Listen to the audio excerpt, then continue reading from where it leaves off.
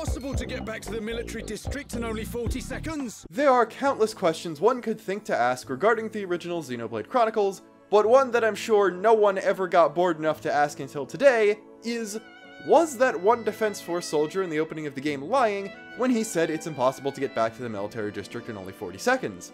Well, I got nothing better to do because classes don't start for another 2 days, so I decided to test that. This is, of course, not a particularly difficult experiment to perform. All I really need to do is start where the mobile artillery crashed in the residential district and work my way down the straight line it takes to get into the military district and see if I can get the pop-up saying I've arrived to appear in less than 40 seconds, but it is worth noting that there are 2 walking speeds to consider. The first is just normal vanilla out-of-the-box shulk, and the second is with the maximum amount of quick-step gems equipped. If you didn't know, there's a type of gem called Quick Step that increases the run speed of, I believe, just that character, not other characters if that one's still in the party and someone else is in the lead. But, unfortunately, and I wish they buffed this in DE, it caps out only at 25% additional speed.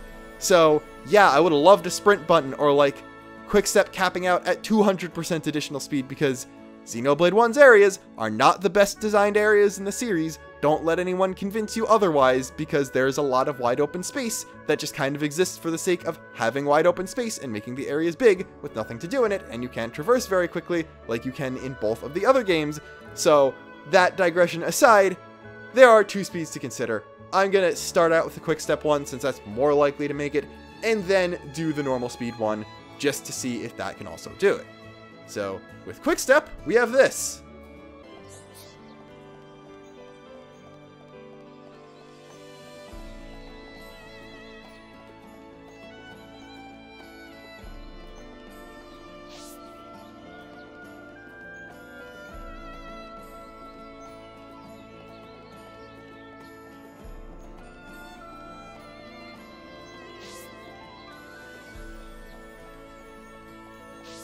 And yeah, comfortably arrived within 40 seconds, so at least using gem powers, that guy was completely lying.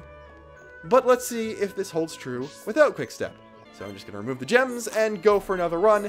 As you can see, both times I started right next to the Defense Force soldier there, who's like, has that one quote that you could apply to social distancing as well as not going near a destroyed piece of machinery.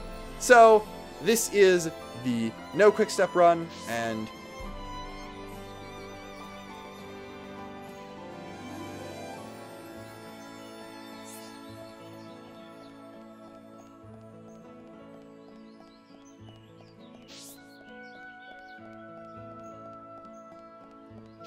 yeah, this one also makes it in under 40 seconds, so I guess that soldier really was lying, or was actually an idiot like Vanguard posits.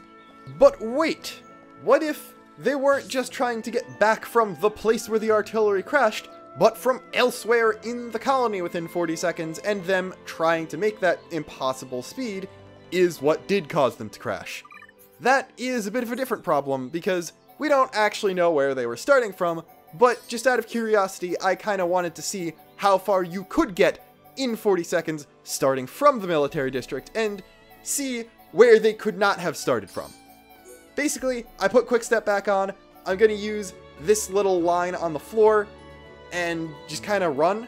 There are basically 2 directions you can go, one through the residential and one through the commercial district. So I'm just going to kind of time how far I can go in 40 seconds.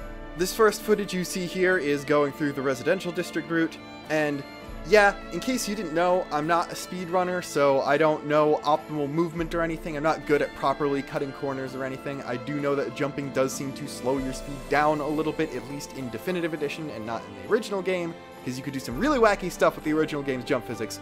But if you keep watching along here, I'm not going to talk through the entire 40 seconds unless I do, but by the time 40 seconds hit, you can't quite see the exit of the path through the residential district that leads to Outlook Park. It took a bit closer to 50 for me to actually reach what most people would consider to be the edge of the actual colony, so I guess starting from one side or even the far side of that bridge would be a reasonable place for them to not be able to get to in 40 seconds. And secondly, going the commercial district route. Unfortunately, this path is a bit more maze-like, so I half forgot which way I was going, because I'm an idiot and don't remember my Colony 9 geography properly. And also, as you can see, I clipped that Napon along the bridge and tried to jump over it, forgetting that you can't do that in this game, which cost me a bit of time. Which is unfortunate because I think if I didn't make those mistakes and remembered exactly the direction I was supposed to be going, and of course like tightened up my movement and stuff, I would have actually been able to get outside what most people would consider the bounds of Colony 9 within the 40 seconds. It took roughly 42, approaching 42 and a half, for me to reach the near side of the bridge next to Dunban's house, and Dunban's house, at least in the commercial district lobe of Colony 9, is the furthest out from the center of the colony building, so I'd figure once you get past it, or at least get the landmark for the main entrance, you'd be considered no longer in the colony. So, roughly 43 seconds it took for me to leave the actual colony, and I made some mistakes. So if I didn't make those mistakes, I think it's reasonable to be able to leave the colony in that direction from the military district in 40 seconds, so I guess that means basically anything in the commercial district couldn't be what that Defense Force soldier was talking about. Now, am I overanalyzing a throwaway line in a comedic scene at the beginning of the game that has no bearing on everything else in the intricate, well-woven, and wonderful plot of Xenoblade Chronicles? Yes, I am. Do I care? No, I don't. Am I stopping this video now because I've run out of things to say? Yes. Goodbye. Subscribe. See you next time.